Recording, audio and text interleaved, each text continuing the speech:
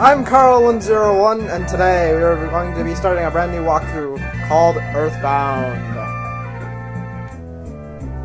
Actually, the game would be called Earthbound, but you get the point. So let's get started here. We're going to start with the third file here. We're going to use plain flavor because plain flavor is awesome. Anyways, we're going to use the generic names of Ness, Paula, Jeff, and Pooh. Then we're going to name the dog King. And then we see him for all 5 minutes or so. Whatever. We're going to use Steak. Steak's okay. Rockin's pretty awesome though. If you could cycle through more don't cares though. Like it'll choose other foods or other cool things to do, but you know. As we look upon a town in the night. The year is 1990X. It is incorrect because the year is 2011 and shortly coming to 2012. Onet, a small town in Eagleland. I'm popular to believe it could also be called Onet. However, I will be pronouncing it Onet. I'll explain why in later times. As we look upon a house, Ness's house.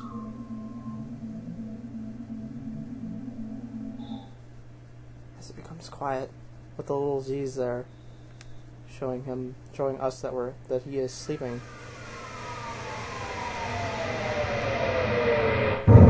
And then there's some gigantic explosion outside. Normal video game logic, you know. Just sleeping and all of a sudden explosions happen. Anyways, so let's go exploring around the house first because that's the fun thing to do. This is Ness's sister, Tracy. A little freaked out, you know. Big explosion. Nothing too serious, though. No, Mom will not let you stay up late tonight. Sorry. Okay, so we can go explore, or we can go examine presents and open them and take stuff in them. Just like any video game pretty much allows you to do. What we got in there was actually our first weapon that we can equip, which is the cracked bat, which gives us a little bit of a offensive advantage. Actually gives us a defensive. Oh no, it doesn't. No, man. I'm being stupid. It gives us a 4-point offensive advantage, which is pretty good, especially for a level 1. It's one of those few games where you actually start off as level 1. Of course, that could be false because most games most RPGs that I used to play started you off at like level 7. But regardless of the point, the noise was some explosion, and yeah, I'm nuts. Yeah, I kind of do want to go check it out. Yeah, pretty much, yeah. Dang it, Mom. Why do you gotta be like that? Why you gotta be like that? I don't think Mom says anything. Oh, be careful. Fair enough. Dog says something too. Because I need to go check stuff out. It's important. Alright, let's go ahead and talk to people.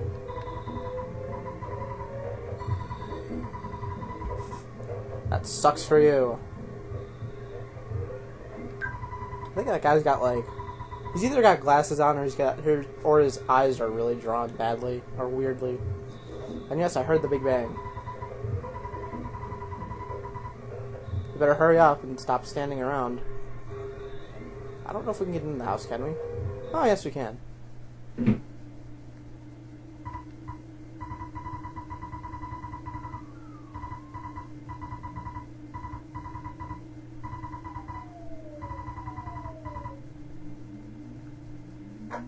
You know, I've never actually done that before. But I'll explain that a little bit later, too, as far as what I meant by that.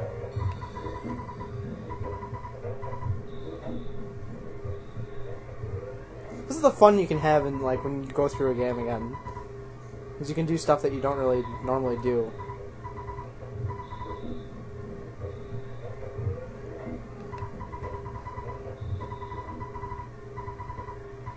No, it won't stop me. I'm gonna go regardless, so.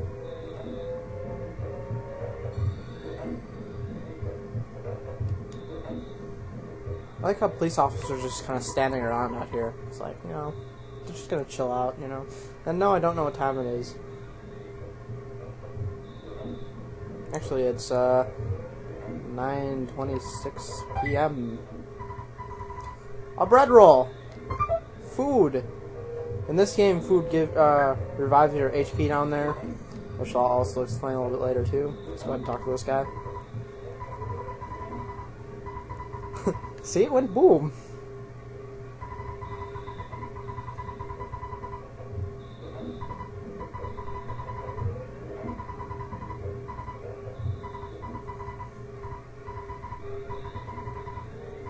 No, I have not checked your billboard. There's something suspicious about this guy, the billboard guy. Treasure hunter. This is Liar Exaggerate's house. Funny.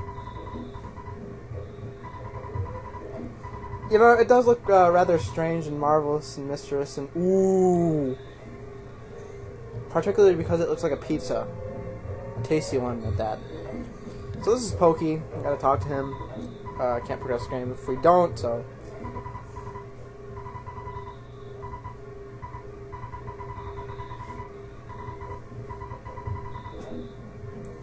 Why am I bugging the officers? But whatever.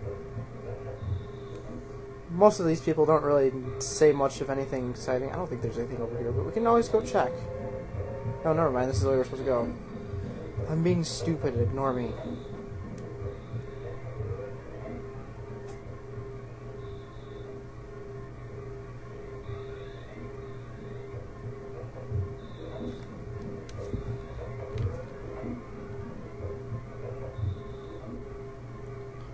Okay, so now that we've returned back to home, we can talk to Mother.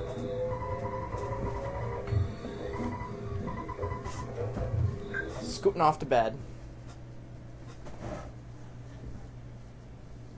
Later that night,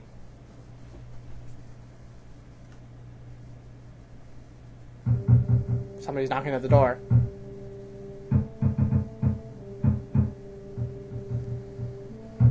Of course, due to this really loud knock, I should say, we are forced to go figure out who the heck is knocking at 9:28 p.m. right now. See, even Trace was like, it's an annoying knock.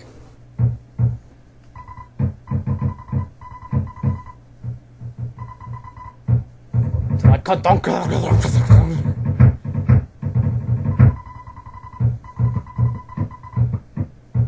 did not know he said that either.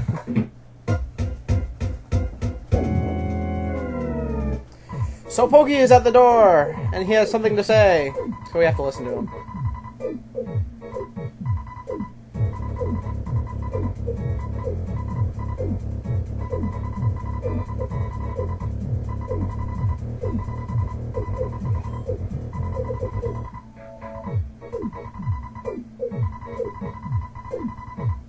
Certainly wasn't his fault. Definitely not. Fine. Let's go help him. Gotta say goodbye to Mother again. I know the feeling of an unreliable dog. I have one. His name is Shadow. I already got the cracked bat in Tracy's room.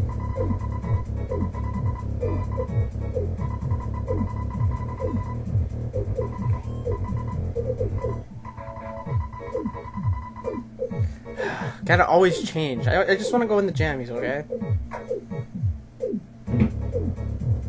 Actually, one thing that we can do now is talk to Tracy.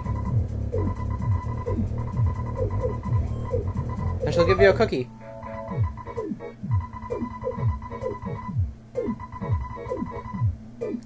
She can also hang on to stuff throughout the game.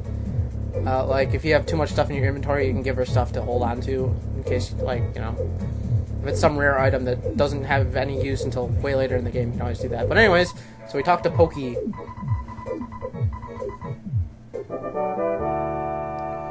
actually, we gotta talk to King there in order to get him to join. You don't actually have to bring King along. It won't matter regardless. So, up to you. Talk to Mom just because.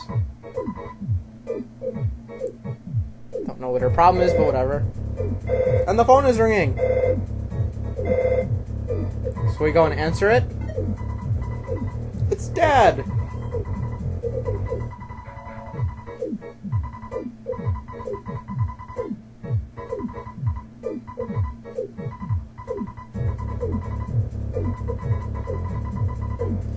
Dad's job is to save the game and tell you how much money your bank account has. Not a pretty exciting job, but, you know, gotta do what you gotta do. It's important to save regardless of the fact if, like, you know, you're playing or not, because the save determines where you end up when you die or something like that, so very important to do. So, we now can encounter enemies like this crow here with psychedelic backgrounds to fight them with. So, since we can't really do much of anything, we're just gonna bash. Do a nice 9 HP to it, which is pretty good so far, actually. It does have a big grin on his face, not gonna lie. It's a pretty hilarious grin, too.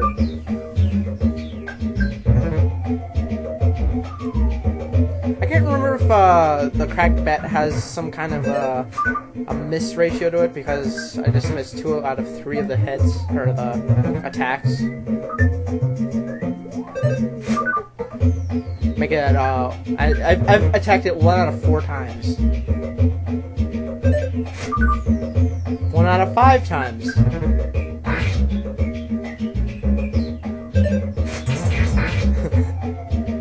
It's some payback. A smash attack is basically like a critical hit. You want those. You don't want regular attacks, because, you know, smash attacks are better. Smash attacks are rarer. That came out weird, but whatever. Anyways, we got a cookie out of that, which is pretty nice. Moving on. Walking along the path. Hey, another crow. In my opinion, or well, really any RPG opinion of this game, I would suggest that you fight everything that you see, unless you're like severely dying and you don't want to waste items, then try to run for it. The reason why you want to fight everything is so you can continuously level up nicely and easily, so you don't have to like sit there and grind for hours on end, which some people might do regardless if you want to go to like level 100. But nothing really to talk about at this point. Like the point you get to that point when you get like maybe 2/3 of the way into this game, where you're like, I don't feel like, you know, going through or fighting everything I see. But oh well, I'm rambling now. I don't know what's up with these crows, but like I can't hit them at all.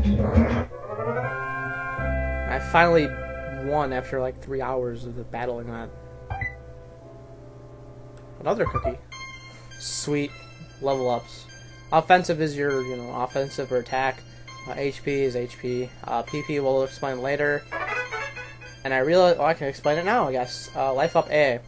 So you can also use, like, I guess you could call it magic. In this case it'd be cure, or if you were thinking of a Final Fantasy perspective, but, you know, if you use that, you can use, or you can return some HP, and that requires the psychic points or PP at the bottom there. Anyways, we are out of time, so I'm going to end the video now. So I will see you next time. Bye!